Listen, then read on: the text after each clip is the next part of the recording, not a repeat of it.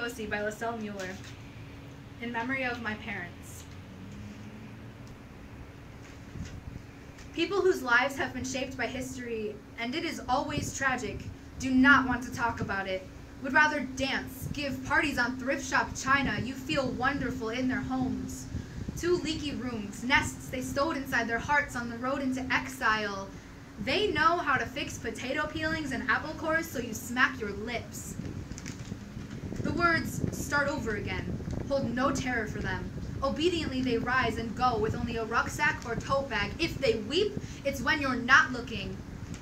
To tame their nightmares, they choose the most dazzling occupations, swallow the flames in the sunset sky, jump through burning hoops in their elegant tiger suits. Cover your eyes. There's one walking on a thread 30 feet above us. Shivering points of light leap across her body, and she works without a net.